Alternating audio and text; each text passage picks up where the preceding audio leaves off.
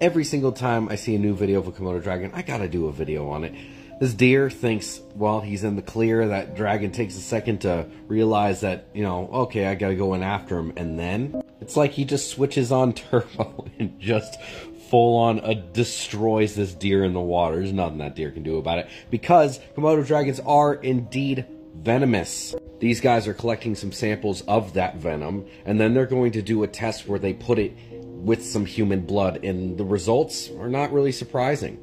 Blood that had absolutely no venom in it coagulates. It, you know, does what it's supposed to do, but the blood with the venom in it will not coagulate. So basically, you just keep on bleeding from that same spot. On top of that, all the bacteria in the dragon's mouth, you don't stand a chance. If that deer survives the initial bite, give it a day or two, and the deer will die of, well, any sort of infection.